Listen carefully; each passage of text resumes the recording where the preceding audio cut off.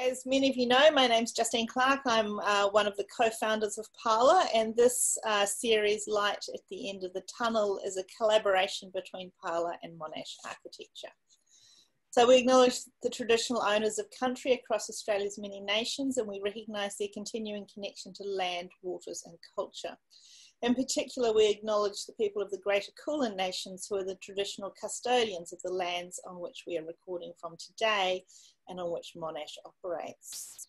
We pay our respects to elders past, present and emerging, and to the Indigenous Australians who are part of the Parlour community. So, welcome to number 23 in the Light at the End of the Tunnel series. Our events looking at architecture as a profession, discipline and practice, and how it is and will be affected by the pandemic, and how we can influence and shape the world that we will emerge into at the other side of the pandemic. Today's session is looking at career progression, and in particular really the role of leaders in advocating for and sponsoring others as part of progressing through one's career. We're very fortunate to have Natalie and Sophie here to offer advice and insight. I'm going to introduce them in just a minute, as Naomi is running late, but she will be here soon. But I just want to go through some protocols first. Many of you know these, but for those who are joining us for the first time, please do make sure your microphone's on mute unless you're actually speaking. We really like it if you leave your camera on, if you're able to do so. It's really great to have that wonderful mosaic of faces and to have a sense that we are all here together. So these events are informal and informative.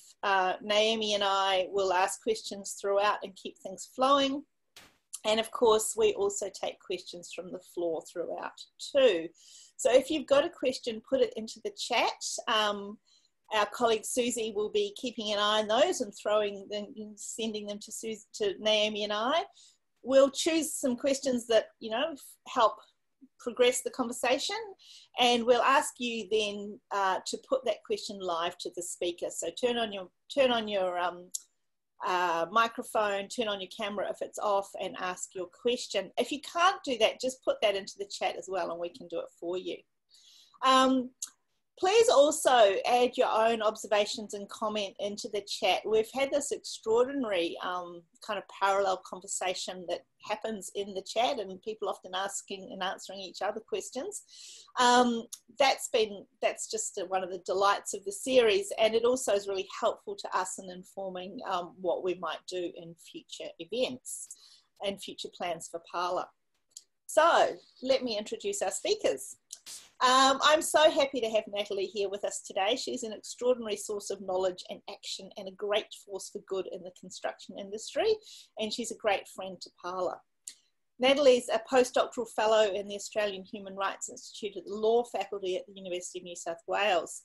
She's got two areas of research interest. The first is gender equality in male-dominated sectors, and she's done a lot of work in the construction sector. And secondly, gender violence in sport, and she's a fantastic advocate for human rights in sport. So Natalie recently completed a large research project focused on policy, practice and gender equality in the construction industry. And one of the outcomes of that research is an organisation called Cultivate, or a sponsorship program called Cultivate, which focuses on company and leader readiness, says my notes, and the advancement of women in male-dominated sectors. And Natalie's very familiar with the construction industry because prior to becoming an academic, she worked for almost 2 decades as a construction project manager. So she brings a vast body of knowledge, experience, and advocacy to everything she does. So today we're also very happy to be joined by Sophie, and Sophie is a participant in the Cultivate sponsorship program. So we'll be able to have a couple of perspectives on this idea of sponsorship. Sophie's a statutory and strategic planner. She's got 10 years experience working in consultancy and government. She coordinates multidisciplinary teams to deliver planning, infrastructure and urban development projects in ACT and New South Wales. She's been with her current organisation SMEC for 4 years as the ACT and New South Wales planning lead, and coordinates a team which delivers very wide range of kinds of projects. So welcome, Sophie. Thanks for being here, Nat. And I'm just going to stop sharing my screen so we can see you all. Look at you all. Great. Hi, everyone. Is Naomi here yet? No? No sign of Naomi. Right. We'll just keep going. So, Natalie, let's start with you and this vast amount of research you've done and this extraordinary amount of experience that you've got in trying to fix the construction industry. What are the core things, and you know, this is a huge question, so just sort of, you know, headlines. What are the core things that impact women's careers and progression that you found through that research, and how is that different from the patterns that impact on men's careers? And I know we're talking about generalisation, so we're talking about women as a group and men as a group, not, you know, so yeah. Tell us the high level things. Okay, thanks so much, everybody. I always love being invited to participate in Parlour events. I feel like you're a bit of a home away from home for someone who can't draw or design. And I just wanted to also start by just acknowledging that my research, particularly my PhD research, really builds on that of others. And some of them are on the call today, like Valerie Francis, who has done decades of research in this area. And without her research, the research from Parlour and other feminists in this area, you know, it would not be possible for my research to also then support theirs and build on theirs. So I'm very thankful. And I just had a quick squiz at my PhD because I had that pre-webinar panic of, shit, what am I talking about again? And I've just put a quote out here sort of saying that Valerie Francis concluded that the construction companies for which I was focusing on my research on construction professionals have yet to grant women the permission to lead and to succeed. And it's a nice way to sort of segue into the research that I did, which was really focusing on what maintains and perpetuates men's powerfulness and overrepresentation in the construction sector. And I was really fascinated both from a personal perspective of, you know, so many years being the only woman in the room working for construction companies, but also spending so long scratching my head working out how it was that I was to navigate this career progression within the construction sector. And because I was an athlete before, where I found it very crystal clear about how to, you know, get onto the medal podium. I knew what I had to do, how the drawer operated. Construction was a real, you know, labyrinth for me, and I really struggled to progress my career. So it became one of the foundational questions for me in my PhD research, which I will say was sort of the grounding research for Cultivate sponsorship, which I started towards the end of my PhD. To your point, there is a variety of reasons why women's career progression is, I guess, stalled and barriers exist.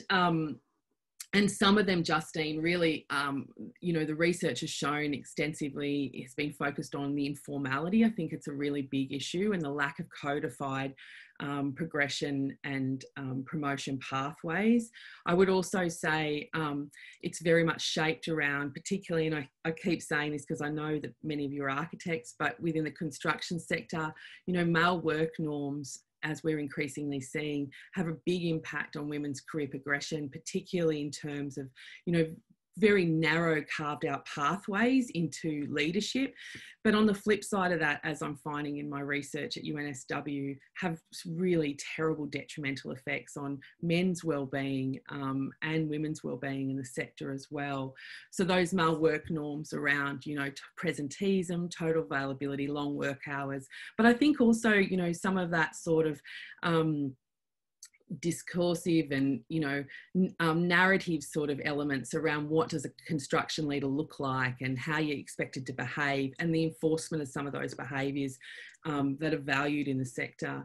And the other thing I would say is that, you know, skills and visibility is a really big issue. So, and women not getting those skills and visibility, and if you're relying on an informal way to progress your career, well, they're critical, because, you know, if there's no sort of very detailed academic progression process, which I'm experiencing now in academia, then you do really need to have to be visible to those who are making decisions, which in the construction sector are predominantly men.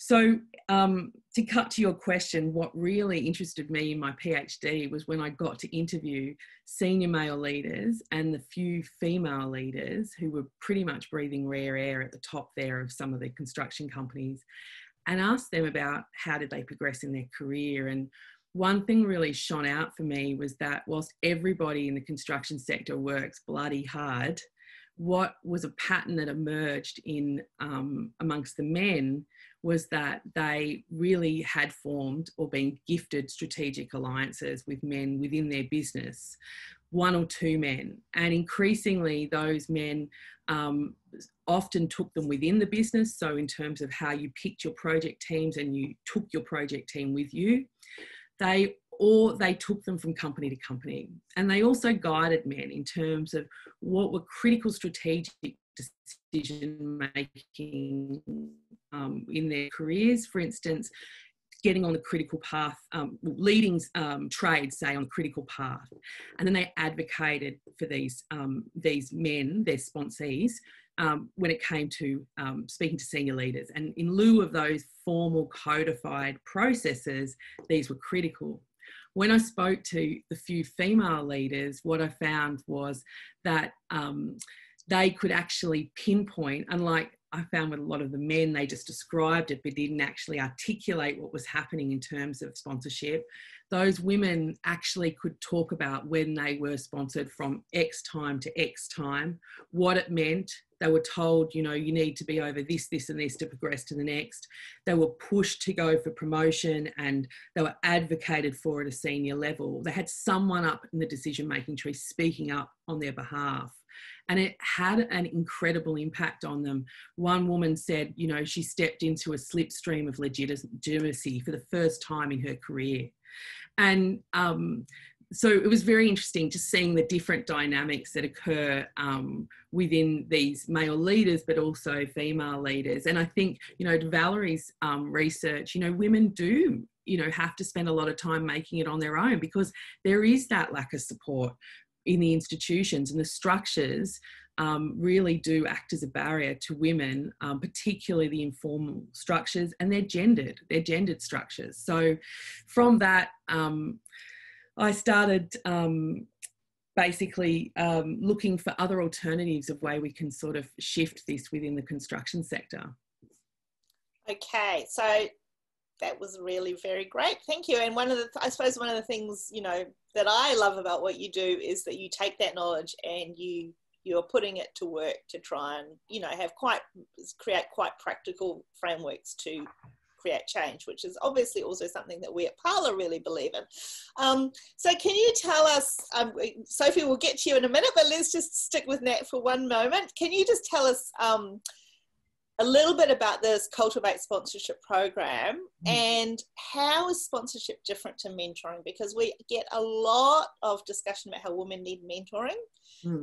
And in fact, there's also an argument that women are over-mentored and under-sponsored. But what does sponsorship mean in this context? Because I think for many of us, sponsorship is, of course, you know, what our Parlour partners do. They give us money so we can do things. That's not what you're talking about here. What are you talking about?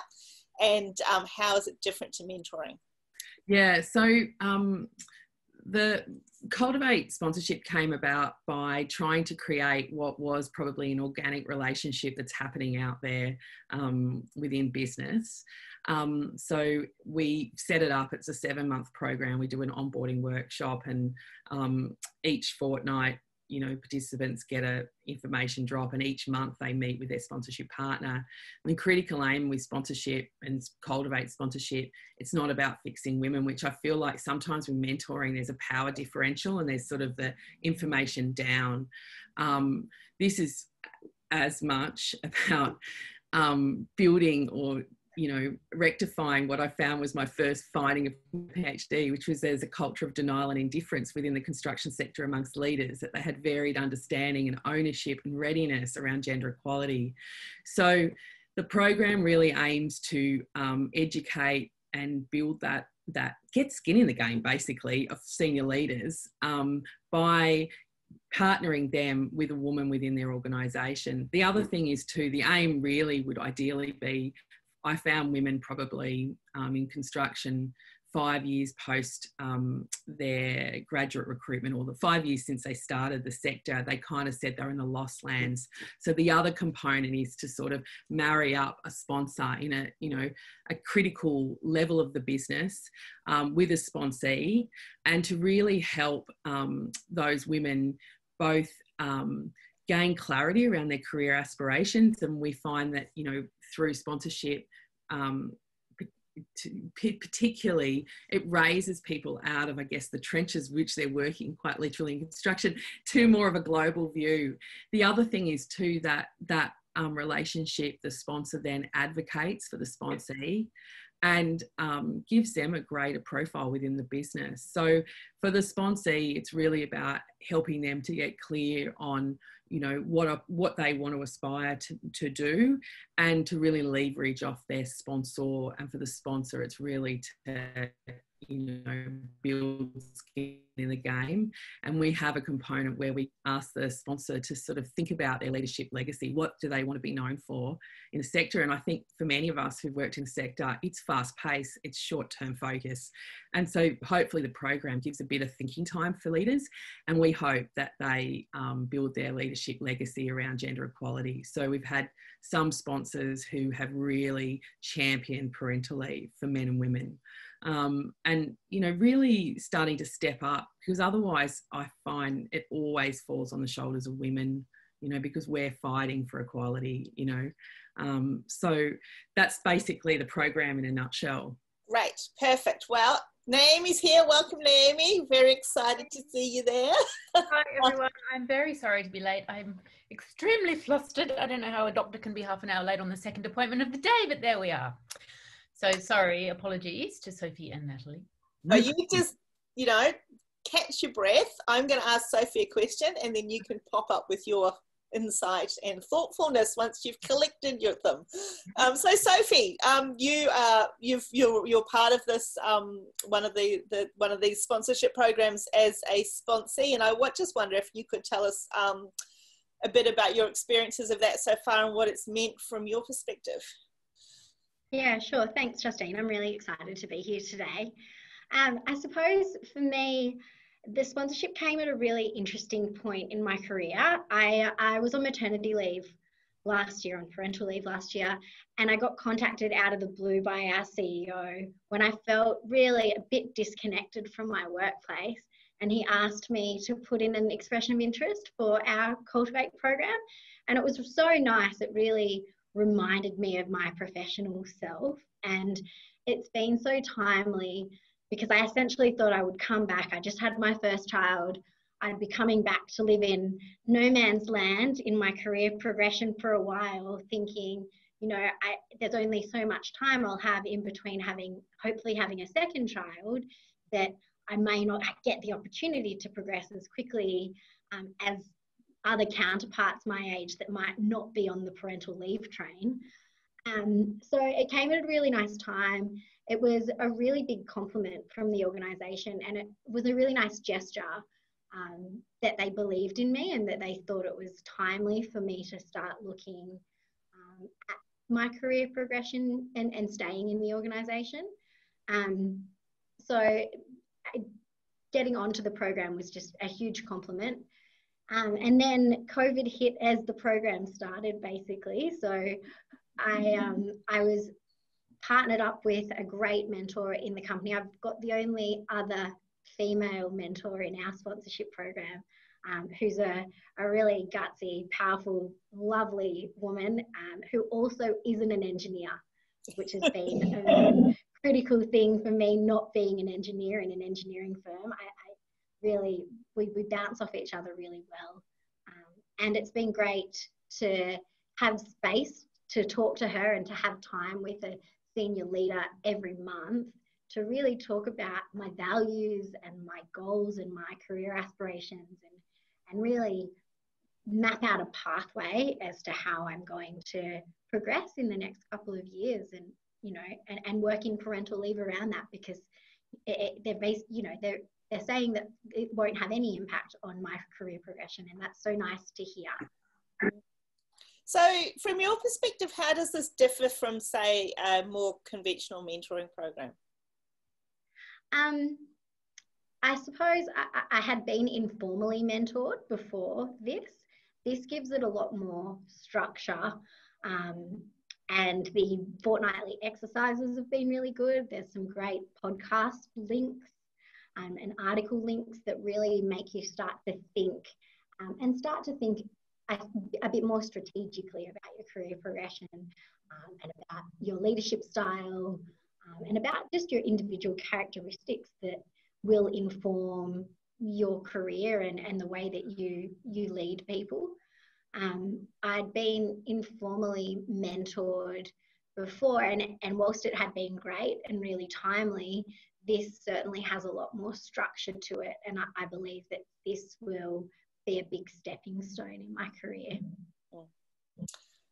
So Nat, I'm so interested in the fact that this comes out of your kind of scholarly research and this kind of putting it to work and, you know, making it live. And I know you've set up the program in partnership with Katrina Tarker, who I first met when she was part of the Diversity Council of Australia. So has a kind of more, you know, you're the scholar, she's the employment lawyer.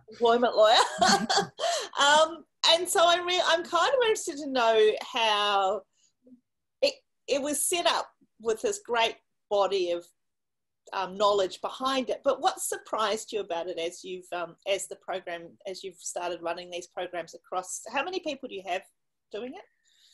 I think currently we've got I don't know, 6 or 7 companies. A lot of it, we've been working with engineering firms, utility companies and construction companies. So really hit the male dominated sector quite hard. Yeah, so we've had, well, it's interesting that you even say that. We've probably had a couple of hundred now as our cohort come through.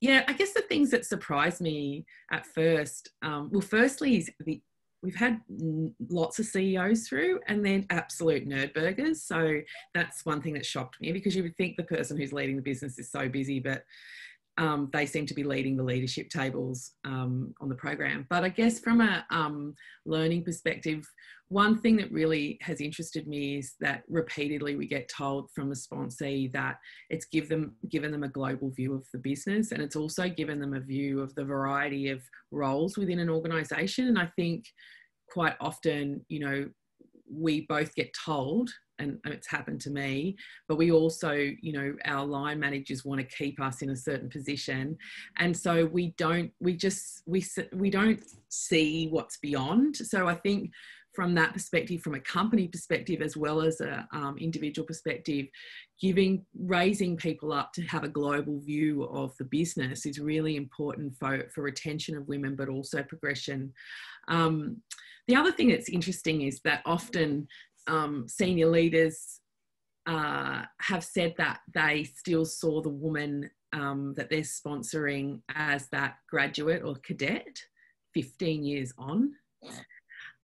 So it's really interesting to see, you know, that their perspective change. And I also think too, I mean, my research, my PhD, I found that, you know, career progression, particularly in the construction sector, is really, you know, it's done poorly, if I can be frank. And that's a lot to do with the, you know, the push and shove of the sector and, you know, the short-term nature of it. So, you know, I ideally would hope that you wouldn't need a program like Cultivate to sort of embed sponsorship. I would hope that, and we iterate our program regularly. And so, you know, recently we've added in that, you know, to ask the company, what's your career progression? Do you have a template for us to use? And to really prod them in terms of, you know, how does promotion and progression happen around here? And both from the sponsor and the sponsee, because I think, you know, I'm a structuralist, so it's very much around shifting structures.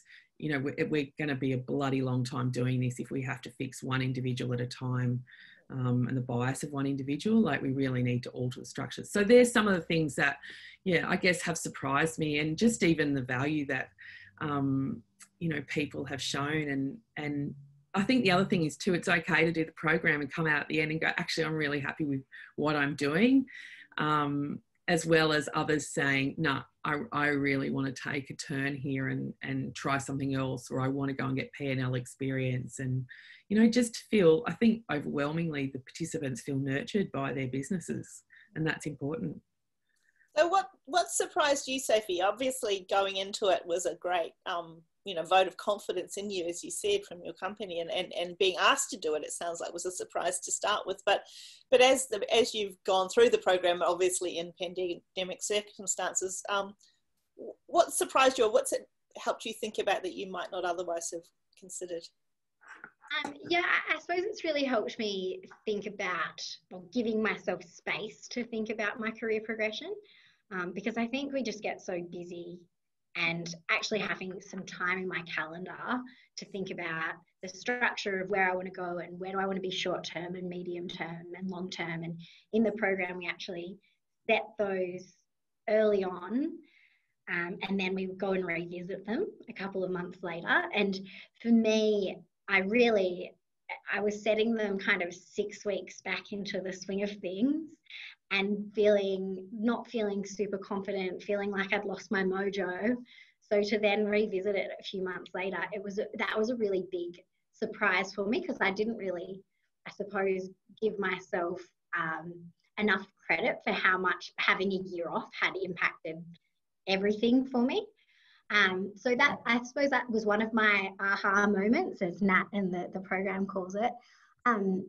The other is, I kind of mentioned it before, but I think I'd always thought as a planner in an engineering firm, there was only so far I could go, that from a leadership perspective and a management perspective, that I had a bit of a ceiling because I wasn't an engineer. So that's probably been my biggest realization of the organisation, is that, you know, there is a future here. I don't have to be an engineer. Great. Naomi, do you want to, are your thoughts collected? Yeah, my thoughts are collected. And in fact, I have a question for each of you, but maybe I'll just ask Natalie to begin with. I mean, I think this distinction between the mentor and the sponsor is really fascinating, and you've been very articulate and succinct in phrasing that in terms of how mentoring is sometimes about fixing women, and sponsorship is really, the sponsor needs to have some skin in the game, as you say. And I wonder about the concept of this, I mean, as someone who has been a sponsor, I'm usually quite keenly aware of the responsibility that I'm taking then for that person, and the way that to some extent I'm acting as a kind of guarantor for that person. You know, like I might be opening doors, introducing them to things, putting them on projects, whatever, but I'm also sending them out into the world with my imprimatur, which I probably only want to do that if I actually know them and think that they're, you know, they're not going to let me down. So I suppose it's a poorly formulated question, but how can sponsors feel comfortable to do that? How much information do they need? And what happens if they don't have that confidence? Yeah, look, part of the program, and sponsors do need that, and they need to actually know the very guts of what's driving that person. And so we go through, as Sophie mentioned, values.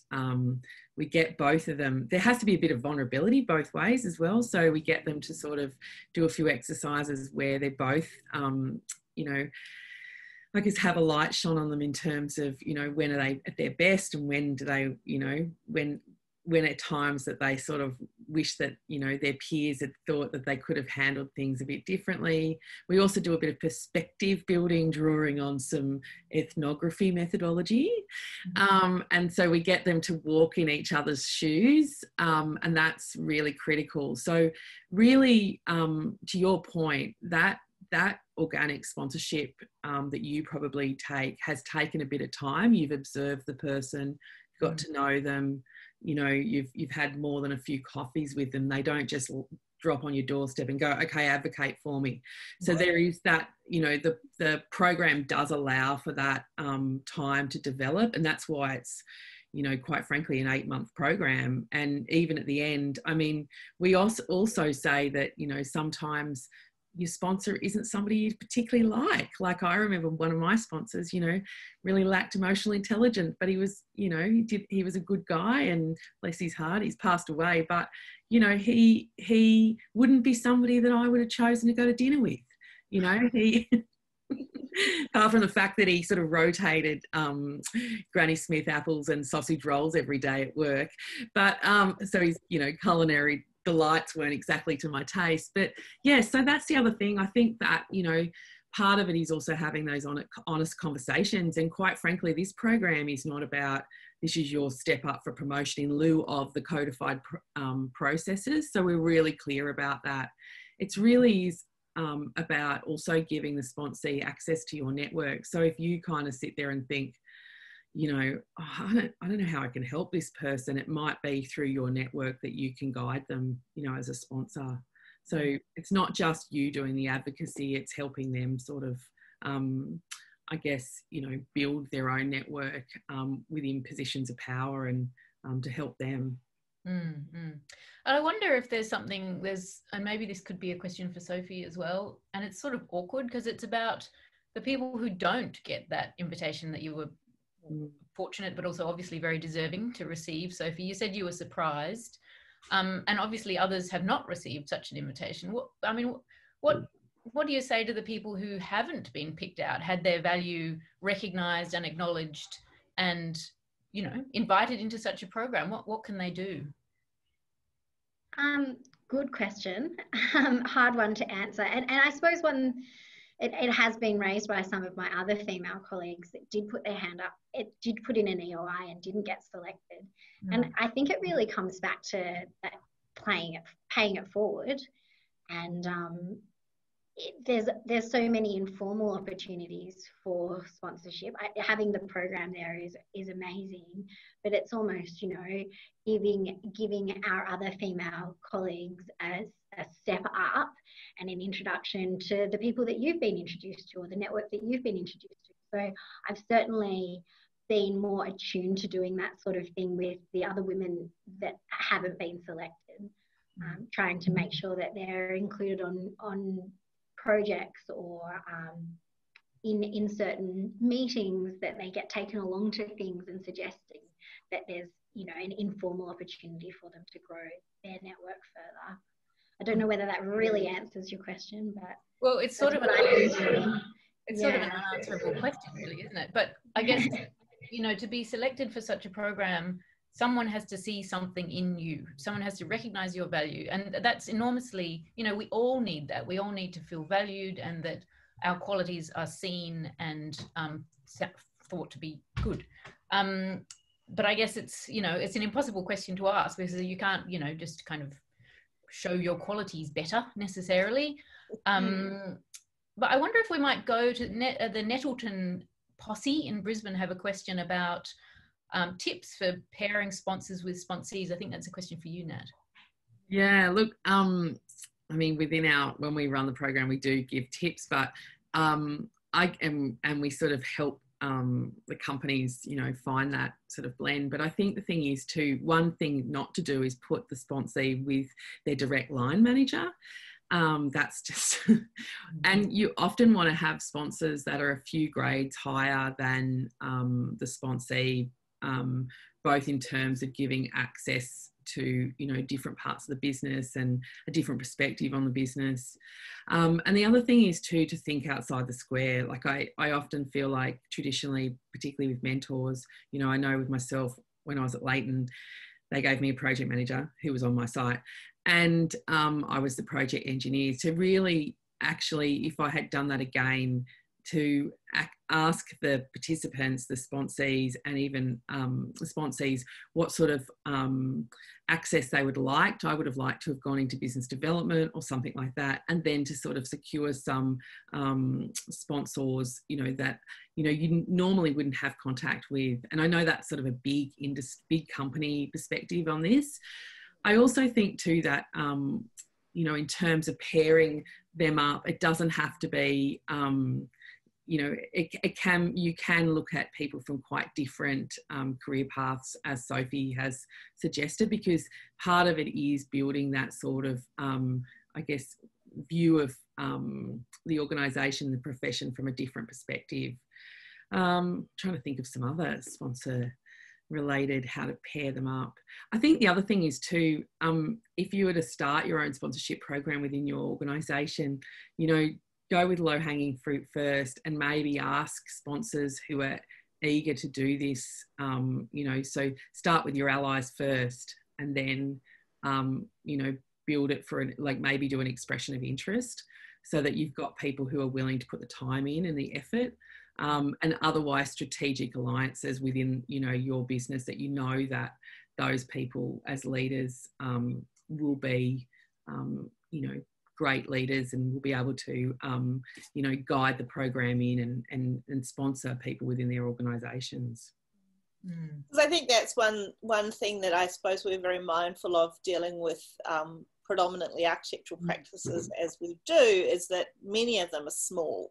Yeah. And small in architecture means like 3 or 4 or 5 people. Small in the bigger business world means 100 people, which is big in architecture. So, you know, it's kind of like often one of the things we're trying to think about is how we might take some of these lessons and programs that have really been developed for much larger corporate environments and where they're, you know, how they're relevant in a smaller practice. And obviously, you know, what you've just been saying now, the kind of rationale is very, very, very clear. But when you, do you have any kind of any thoughts really about how smaller practices or even individuals might go around about kind of accessing this kind of knowledge or these kinds of systems or developing them? Yeah, look, I think we definitely did design them around organisations and to be done within organisations. But when I think and look at my sponsors that exist often outside of my organisation, you know, I think it can be paired with somebody, even if they were, you know, like Naomi and I could be paired up. She could be sponsoring me because, you know, whilst we're at different universities, you know, we follow similar sort of career pathways despite being, you know, outside of, you know, not being in the same institutions. You know, we're having to adhere to some of the informal and formal rules already within our profession. So there's a great opportunity there, I think, even within an organisation like Parlour, where you do match make sponsors and sponsees, and for those smaller organisations that, you know, I think what's really important, as I said before, is to retain women, to give them, you know, that support to progress their careers. And that can be done both within the discipline, but also within an organisation. You know, it's very much around seeing the opportunities there, that there's not just a dead end, or in, for instance, in construction where you get sidelined into the pink, you know, areas of sort of commercial design, commercial and design, but you do in construction companies, you know, that they just take you off the site and off you go into the head office. And I just wanted to say one thing. What also surprised me was, before, just to your question, was companies' response by putting women who are on parental leave on the course whilst they're on parental leave. And I just think, given that in our research we found one company lost 50% of women when they went on parental leave, and the other company, we couldn't find women who had been on parental leave. It's ingenious that they actually do support and really make sure that, you know, women and men who are going on parental leave as primary carers or carers come back and are supported within the business and see a career pathway for them. Jenny Hinwood has a good question about career progression and mentorship for sole practitioners. I wonder, we've covered that already a little bit, sole practitioners or mid-career practitioners. Do you have anything to add on that, Nat or Sophie? Sorry, what was that again? Sorry, a question from Jenny Hinwood, whose audio is dropping in and out, about career progression and mentorship for sole practitioners and mid-career practitioners. Yeah. He's someone who's left. You're right. Okay. I think similarly, you know, with sole practitioners, sponsorship definitely within a discipline association like Parlour or like architects, you know, I don't know, I'm not au fait with your membership organisations in architecture, but certainly particularly within, you know, having that support network within those organisations and having those advocates, like in terms of having them be able to speak up for you, to recommend work your way, that type of thing. I think, you know, sponsorship also would be an effective way for sole practitioners. And in terms of mid-level career, I mean, I don't think this is just an early career, something for early career people either. I think that, you know, careers are long, and, you know, there's often a journey to be taken in different directions. So I think that, you know, having that active strategic alliance is critical for everybody. I wonder if we might go to Valerie. Valerie Francis, we're very excited to have you here, a luminary in our field. Look at you scoffing away. Wow. I've been scuffing my lunch, actually. That's what. Oh, well. Do you want to give us your view on the difference between mentoring and sponsorship that you've popped into the chat here? Oh, I just sort of thought it's just good to sort of reflect on sort of how we think about mentoring, because mentoring it typically encompasses 3 different aspects. So it encompasses this psychosocial support, it encompasses role modelling, and then it encompasses career support. So it's the career support that's more closely linked, I feel, with sponsorship. And it's also the one that is a much more of a predictor of advancement. And I think when women are in a really, in a position where they're in a minority, they're really trying to understand, should they even be there? What's their role, etc. So having a role model and having this psychosocial support, so this emotional support, is a really important thing, because so I think we have to realize that mentoring has different purposes, and one of its biggest purposes, I think, for women in construction is it actually keeps women in the industry. But what actually gets them further on is what Natalie's doing, which is looking at the sponsorship. And actually women often have sponsors who have less organisational clout, so that's you know, that's fairly well written up in the literature. So it's sort of it's really good. Your program seems absolutely spot on, Natalie. I think it's just fantastic, because you are basically getting in people who have got organisational clout, and you've got women who are, and you're focusing in on this practical career support. And opening their eyes to what's there that they're unable to ever get access to otherwise. So it's fantastic. I absolutely admire what you're doing. Thanks, Val.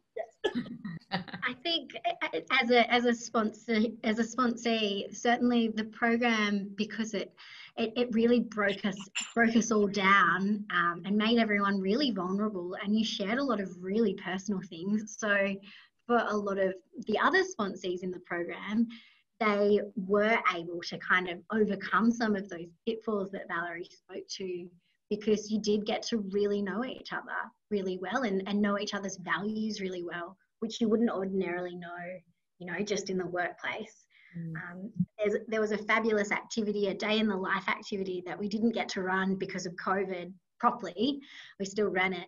But those kind of things where you go and sit in someone else's seat, wear their shoes for the day, just breaks down those, you know, those personal barriers that you'd normally have in the workforce, and that you might have as in a mentoring relationship. It kind of just takes it to the next level.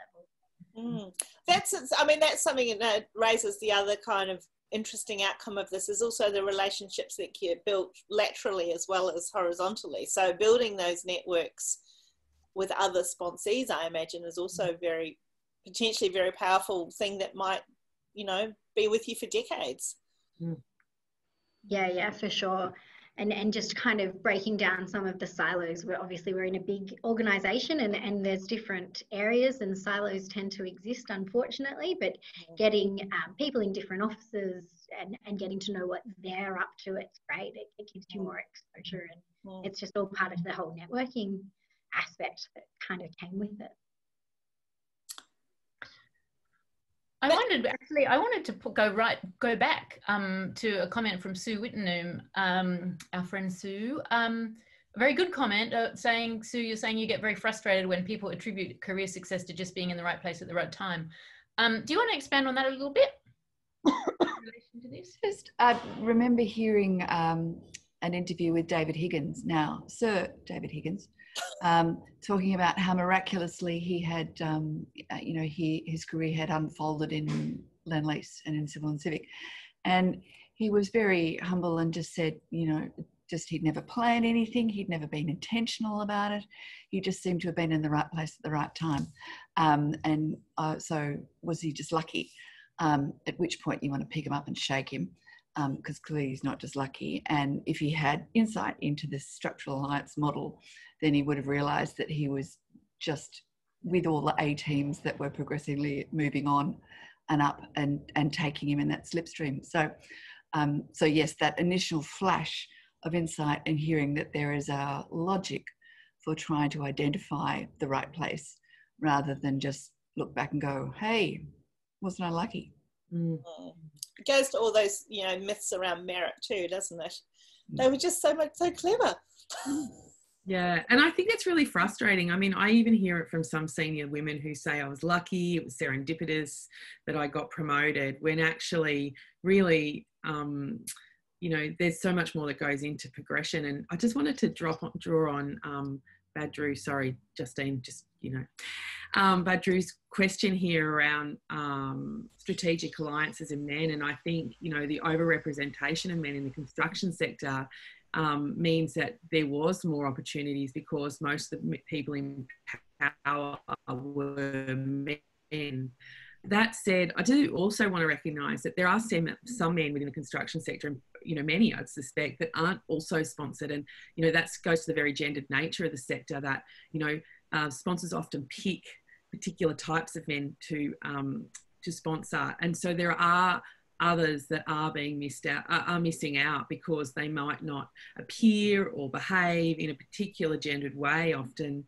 And therefore are also missing out. So I cannot, whilst it's wonderful to have a sponsorship program, like I do stress that, you know, codifying processes and having them enforced is really a way through this. And whilst people, it was amazing when I was doing my PhD, they, you know, companies were saying, we don't really like policies. Well, the great thing about policies, they're often written on computers and they can, you know, be re-edited and drafted and changed. You know, they're not set in stone.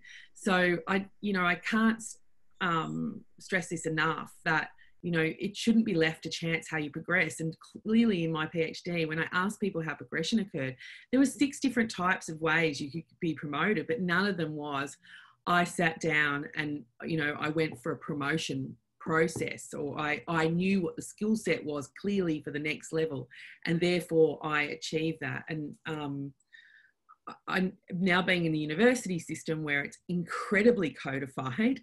So maybe somewhere in the middle, you know?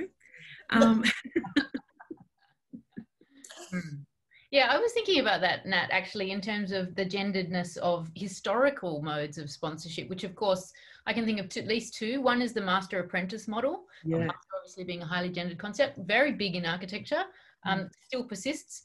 But also the concept of patronage, you know, which has on the one hand the positive connotations of the patron being the kind of champion, but also patronizing, of course, as in a hierarchical relationship, but also the patron is always male, you know, the word is gendered. So do you think that kind of sort of, let's say, tradition of patriarchy is playing into this? Oh, in terms of acting against women's progression or shifting? Oh, well, like, no, like, well, let's say actually kind of homosocial models of patronage, let's say. I definitely think homosocial models of patronage are alive and well. I mean, you know, it's very much, I guess, one of the issues. And when, as I kept saying, you know, if there's no formal process that's enforced, then, you know, people will revert to that type of homosocial model. And what's really interesting as well is what I found, that a lot of younger men sort of knew that that was part of their wheeling and dealing. And I, you know, in terms of getting ahead, and where I think you know, there was a reliance by women, and this is not to blame women at all, but a reliance on the formal structures of fairness and equity, and that they actually weren't being enforced because homosociality was being privileged and overlooked. And quite frankly, the other thing that was happening, and this is again a big organisation thing, is that the power laid with operations managers, who they themselves were, you know, had been men in construction, and that HR had had their power stripped off them. They were very much an administration arm of the business. So, you know, it was very, you know, that gendered, you know, homosociality was alive and well within the construction companies that I studied. So for the non-academics in the room, yeah, sorry, what's homosociality?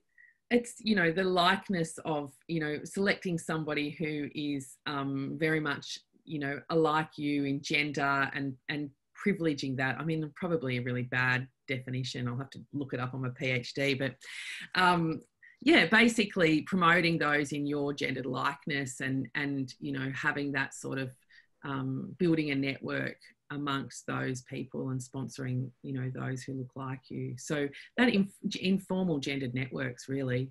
Yeah. Good. Just thought I'd, you know. Sorry. Great term though. My fault. Sorry about that. No, I mean, I wasn't sure, does everyone know what this means or not? So I thought it's good to get it out. Basically, you know, supporting those who look and behave like you. There's so many great questions here, but I wondered if we could go to April Wilkinson. April, do you want to? I know we're running out of time, but are you there, April?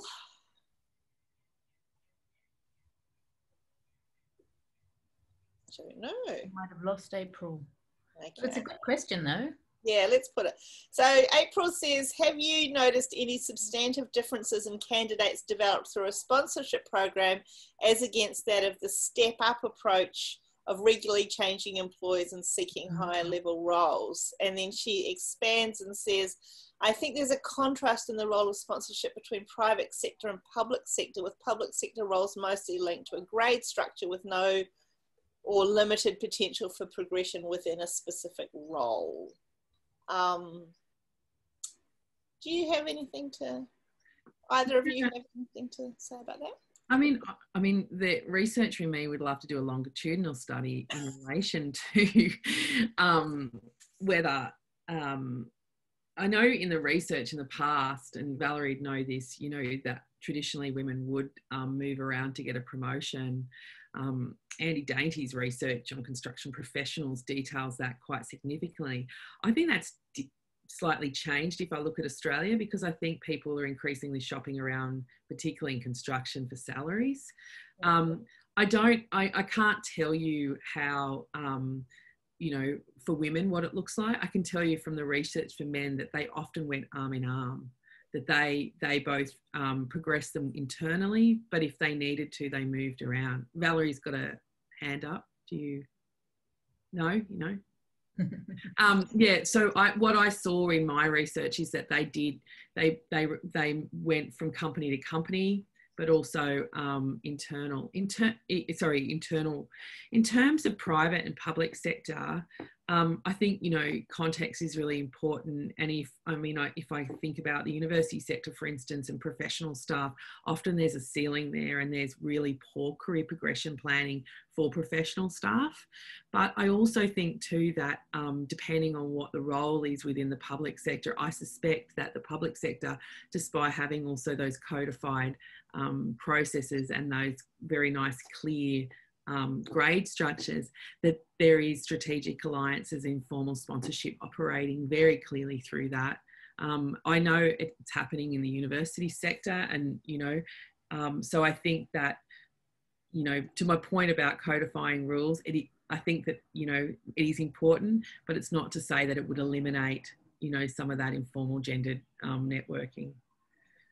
I can speak to my experience in government versus in consultancy, and really I had an informal sponsorship arrangement in government where I transitioned much faster through my career than in consultancy. I think it's just really depends on the organisation and the public sector organisation that you're working in and finding that person that believes in you, regardless of whether you're in public or private.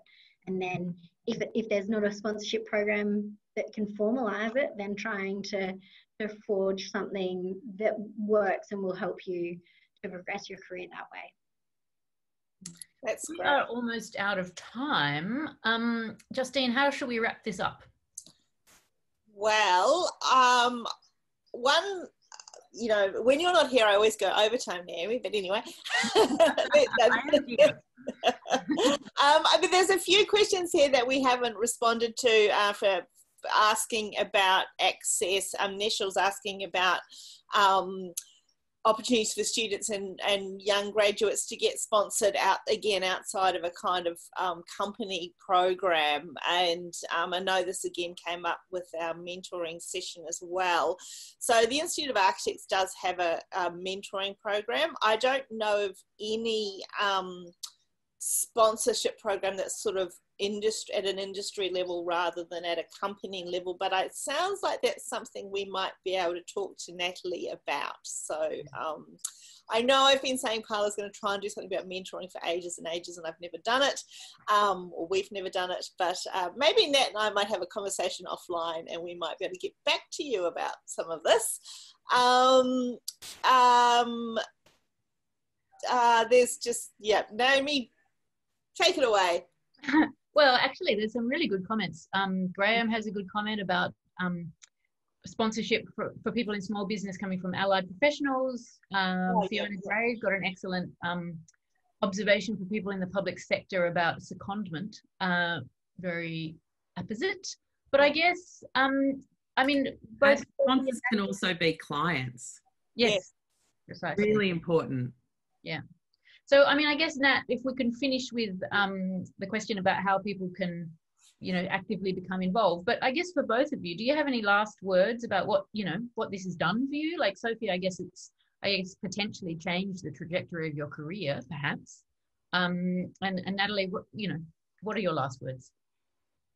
If you'd like more information about Cultivate sponsorship, check us out on our website. Currently, we are working with companies and not individuals, but I will talk to Justine about it. Yeah, and it's just, as I said, like, you know, it's not a silver bullet. It's just one of the many ways that we can shift gender equality in our professions. I just want to be clear on that. So, yeah, Sophie, to you, what life-changing? Well, watch this space, I suppose. But yeah, it's come at a really interesting time in my career. So hopefully something good will come of it in the next couple of months. Great. Definitely been great. Well, thank you both very much. Next week, we're returning to this question of flexibility, which has come up again and again. But we've got Brian Clohessy from BVN talking about what they have been doing pre-COVID, which is some really sort of extraordinary frameworks to improve flexibility, and hopefully we'll also have someone from a smaller practice as well, but I haven't yet lined that up. And we're very excited that Natalie's going to be back again in a few weeks. I can't remember exactly when, but Natalie will be back with Alison Mirams, who is this amazing woman who runs a set up a construction company in Sydney, where they're really, really working to change the culture of the whole industry. And Natalie has a works with Alison. So keep your eyes peeled for that one that's coming up. We've got quite a nice little forward schedule, as we can't believe we're getting towards the end of the year, but there we are. Thanks for coming. Thank you very much to our wonderful speakers. Round of applause. Thanks, everybody. Thanks, everyone. And everyone in Victoria, you know, enjoy post-lockdown life. I am going out for lunch with some friends for the first time in months and months and months right now. So excited. See you all. Have a lovely Friday. Thank you. Thank you for coming. Bye.